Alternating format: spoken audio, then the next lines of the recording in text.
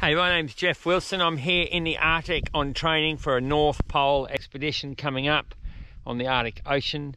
Just going through one of my most favourite and vital pieces of kit. One of the simplest is this little guy, the Suunto M3 Global Compass. A lot of people are scared of these because they think they're highly technical and need a lot of work to deal with.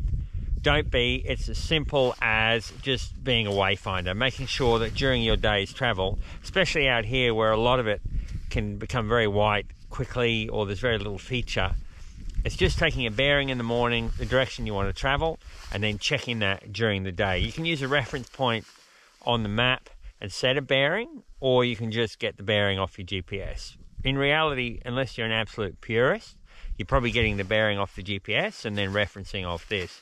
Just be wary when you're in the polar climb. Something that I run into all the time is what we call declination, which is the difference between true north and magnetic north. See this little